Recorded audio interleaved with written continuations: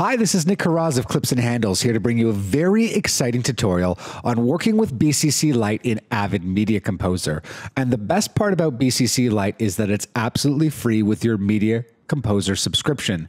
Simply head over to avid.com where you have your Media Composer subscription account, and right underneath you can download both BCC Lite for both Windows and Mac. Once you've installed that onto your system, we can see under the effect palette the various categories for BCC Lite. So there's 3 effects in one transition. If we take a look at BCC Color and Tone, we have a BCC Colorize green dot effect and a BCC Colorize MT or blue dot effect. MT really stands for Motion Tracker, which is a built-in custom design motion tracker that you can use with this effect to automatically, let's say, position lights or even locking a mask to a target. Now, one of the limitations of including a motion tracker is that the effect can't be real time or green dot. So to help with this, the BCC Lite package includes a second version of these filters from which the motion tracker has been stripped away. These green dot effects can basically offer unrendered real-time previews to get you up and running right away. Let's take a look at the BCC Lights category. We have the Lens Flare 3D as well as the Lens Flare 3D MT effects, the Scanline effect under the Stylize category, and the Swish Pan transition under the BCC Transitions category. Now let's go to BCC Stylize and apply the Scanline effect to this basketball clip that I've desaturated in my timeline. I'm going to select the effect, Alt-Option drag it to nest it onto the clip. I'll go into my effects editor, and right away I see a series of on-screen controls in my record monitor. I can increase the size of the scan lines, add some softness, as well as change the speed into a forward or reverse direction with a negative number. If I hit the spacebar, I can see that effect, can adjust those parameters, or head over to the effect editor to adjust them there, as well as several other. If I'm unfamiliar with how this effect works, what I can do at the top of the effect is launch the effects browser. Once I click the button, the effects browser opens. If I hit the spacebar, I can preview my clip and cycle through a series of presets that I can apply onto my footage. Once I find an effect or preset that I like, I can select that and hit the apply button. The effect is now applied onto the clip. I can simply play it back and watch it. Let's move over to the next clip in the timeline and apply the BCC Lens Flare 3D effect. I want to go to the BCC Lights category and apply the BCC Lens Flare 3D green dot effect. Once I load the effect editor, I got another series of on-screen controls just to move the position of where my lens flare is located.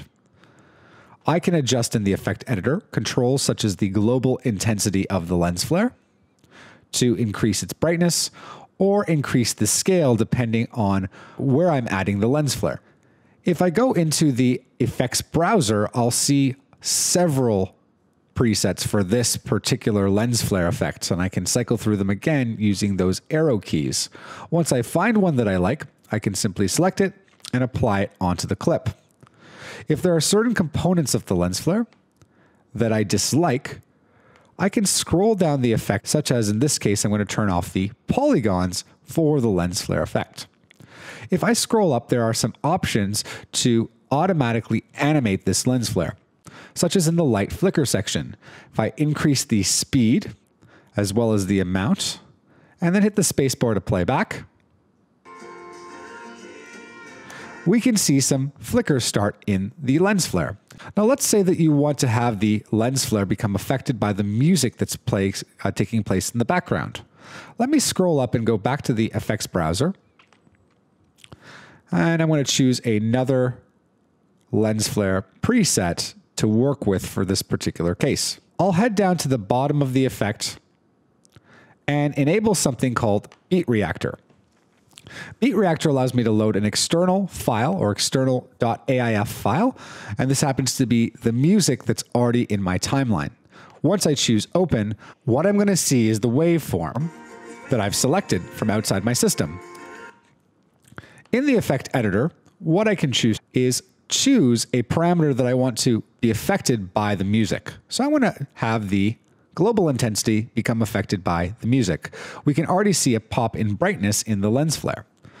Now I'm going to choose to sample only a portion of this graph. So I'm going to use my sample corner points to sample exactly which part of the graph I want to become affected. Once I do, I can play back and see its effect on the lens flare. If I want the effect to be more aggressive, I can look under audio apply options for the A parameter that's affected and increase the max output. In order to turn off the graph, I simply just have to go into the beat reactor options and just simply choose to not show the graph. Let's move to the last clip in the timeline. And from the BCC color and tone category, apply the green dot BCC Colorize effect to the clip. Right away, we get a nice little tint on our footage. If I bring up the effect editor, we can go into the effects browser and choose from a series of presets. I'm really liking this icy blue gray effect, which I'm simply going to apply to the clip. The great part about the Colorize effect is if I scroll down, there's an area here at BCC Lite called Pixel Chooser. I'm going to choose to turn this on so that I minimize the tint effect only to a portion of the screen. What I'm going to choose is to use a PC region. I'm going to choose to have this effect on the outside of an oval shape. Once I choose that, on-screen controls show up for the oval shape, which I can change and make a lot bigger. And here you can see I can get somewhat of a vignette effect. If I wanted to change the feathering that takes place on the edges of my shape, I can affect the region blend. If I didn't want to affect this using a shape, let me just choose to deselect that option. I can go down to my PC matte options and choose a particular channel. Let's minimize this effect just to the red channel. I can then choose to increase or decrease the threshold, add a blur to that color matte, and choke that matte to affect less or more pixels. Now this effect goes even further if you choose to purchase the full BCC 10 plugin package. So not only do you get these 3 effects, but you get hundreds of effects, and several of these effects are then going to be powered by Mocha's tracking technology.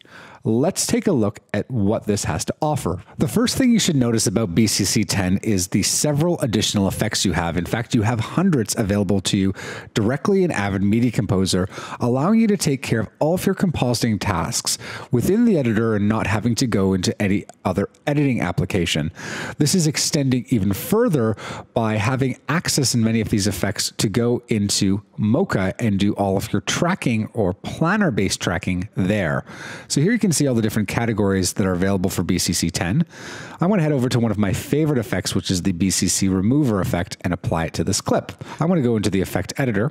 And the first thing I'm going to do is just decide on the destination that I want to clone out, which happens to be this spot right here, and the source that I want to clone from. The shot is moving, so this method won't be effective this time around. So I'm going to choose to use a clone shape. The minute I choose that, I'm able to access Pixel Chooser, which we saw in the BCC Colorize effect.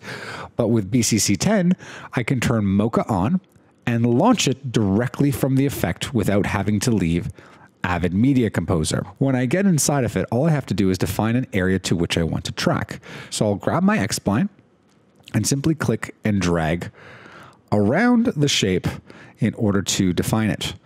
I will click on one of these points and hit Command A, and then select these edges just to make a little bit more of a smoother curve. Checking down here, I can see all the various tracking options that are available to me and which motion I can track. Selecting the default settings, I'll hit to track this forward. It seems to be holding up pretty well. And once the track is complete, I can close down Mocha, save this, and head right back into Avid Media Composer. Now, the shot is looking pretty good. However, what I'm going to do is just simply play with the offset of the effect to decide which area I want to clone in the shot. So I might choose to move my playhead, since this is a moving shot, to see how it holds up throughout. And as you can see, it holds up nicely.